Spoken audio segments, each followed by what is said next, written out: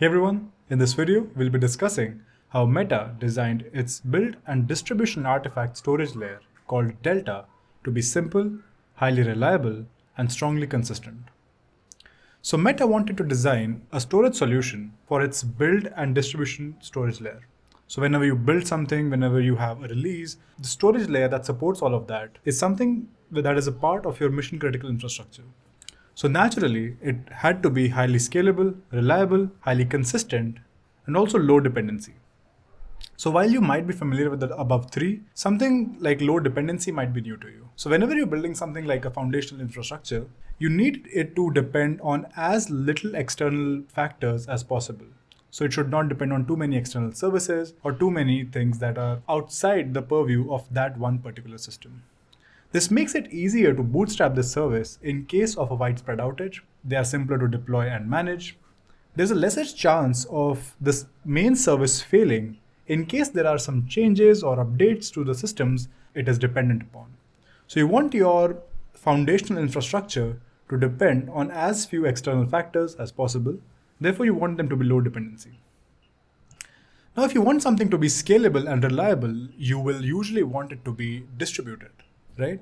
So whenever something is distributed, you need consensus among its different nodes, right? When you have multiple replicas, they should all see a consistent view of the data that they are storing so that they can provide this consistent view to the clients. Usually, you would have seen people or most companies go with quorum-based consensus. That's because it works great for most of the use cases that you might have. So in case of a quorum-based consensus, you usually have a leader node which other nodes, which are called replicas, replicate data from. Whenever there is a write, the client will be writing its data to the leader.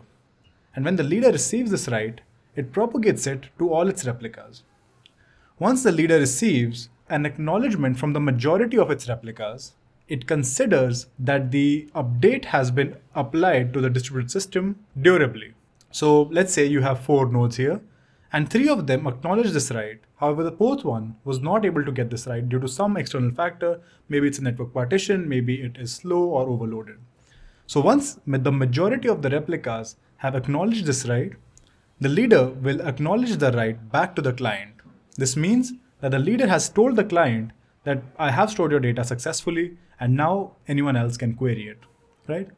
However, when the reads are being served, the reads can be served by any of the replicas in the distributed system, right?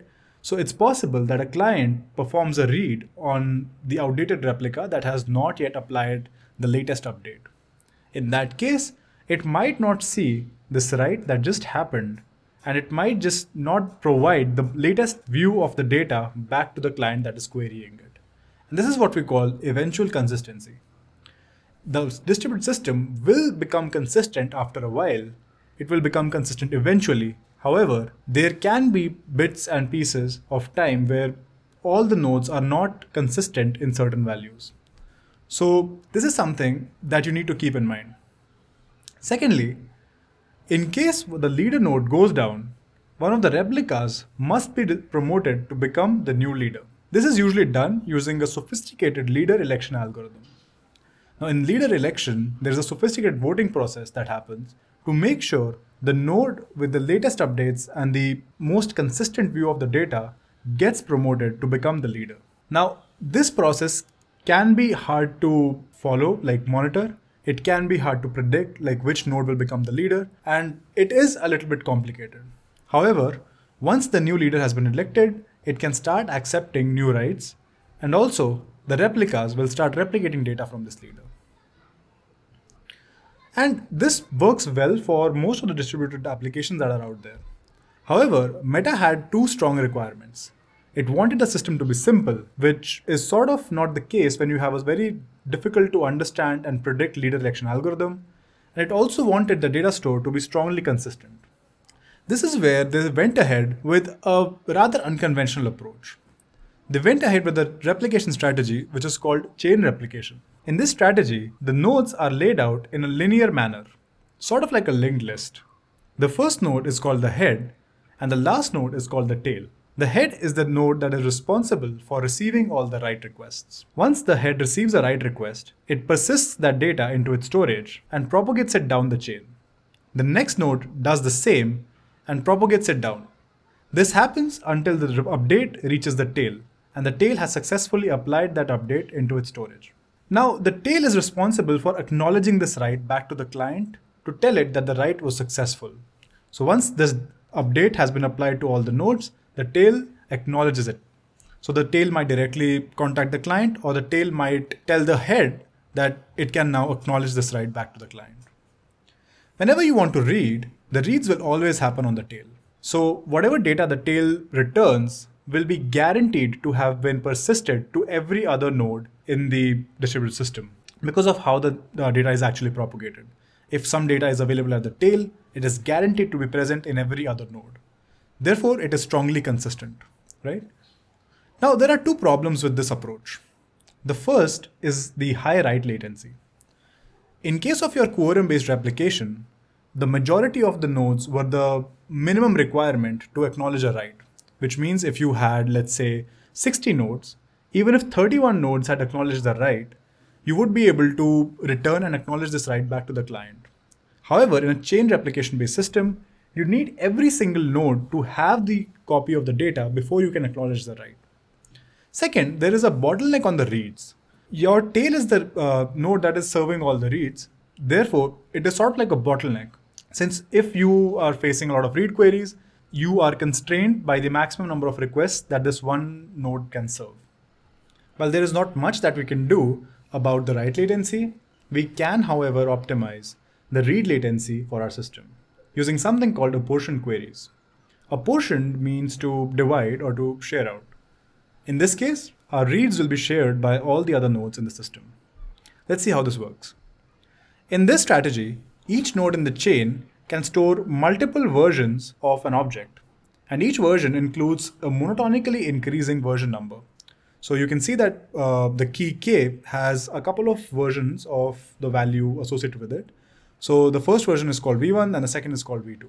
So whenever the write request for a key initially comes in, its first version is always marked clean. So when the write request for k, v1 might have come in, all the write requests would have been, all the updates might have been marked as clean. So when we receive an update to a certain key, let's say we receive the second version for the key k called as v2, we append this latest version to the version list for this object. If the node is not the tail node, we mark this version as dirty and propagate this write down to the successor.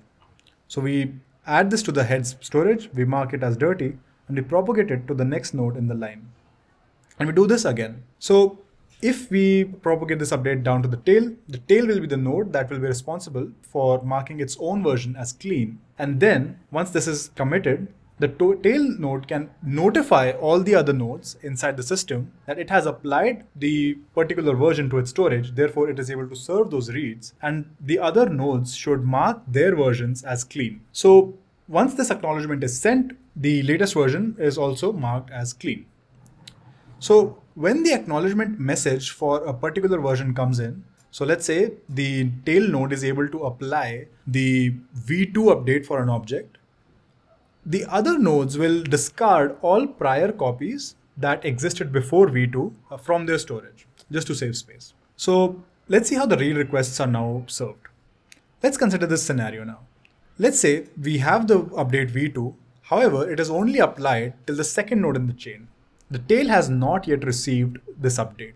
Therefore, this update is marked as dirty on whichever nodes it is present on. So currently v2 is only propagated up till the second node, and therefore the head and the second node mark it as dirty. Let's say the second node receives the read request for the key k. If the latest known version of the key k would have been clean, we could have simply returned it because we would be sure that this version has been durably and consistently applied across the entire system. However, we see that the latest version that we have, which is v2, is marked as dirty, since the tail has not yet acknowledged that it has received this write. Therefore, what we must do is we must consult the tail node about which version it has applied to its own storage and then return that version back to the client.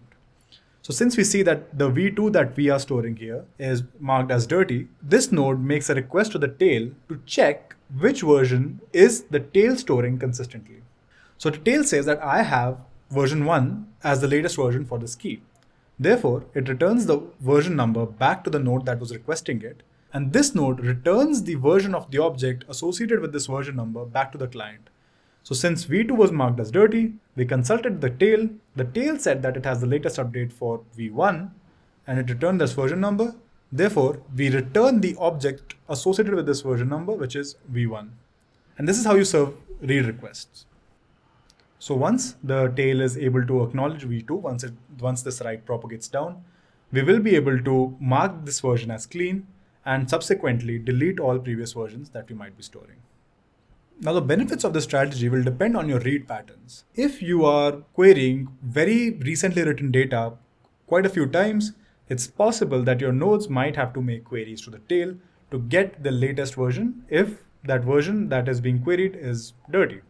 However, if you are querying old data or some data that is not very recently written, this technique will scale out quite well because your nodes will be able to serve all those reads independently. Now let's come to Delta. Delta's architecture consists of this concept of buckets, where each bucket could potentially belong to one customer. Each of these buckets can include several chains, and each of these chains can include 4 or more servers. Now each chain in this bucket can be considered like a logical or a data shard, which serves part of your data or part of your traffic. And servers in a particular chain are spread across different failure domains to maximize reliability. Spreading across different failure domains sort of means that the first and the second nodes in this chain will probably not be using the same network, will probably not be using the same power source. Therefore, they'll be maximizing for reliability. So even if the power source completely goes out for the first node, you should be able to reliably fall back on the second node without much problem. So you don't lose the entire chain just because the power went out in a certain power source. So when clients want to access some object in this one bucket, they can use a consistent hash of the object name to decide which chain they should be consulting to read that data. So now your clients must know which host they want to query, right? So this metadata, called the bucket config metadata, is stored in one external service, which is built on top of Zookeeper. This is the only external dependency of Delta, therefore keeping it low dependency. And this Zookeeper instance, which is obviously a distributed replicated instance, will store your bucket configs. So the clients will depend on this config to determine which hosts they want to make requests to.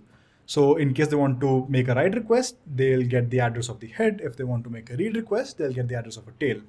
And since Delta uses apportioned queries, it's not necessary that the reads will get back the address of the tail. They can even be consulting other nodes in this system, as we discussed previously. So coming to the failure detection and recovery.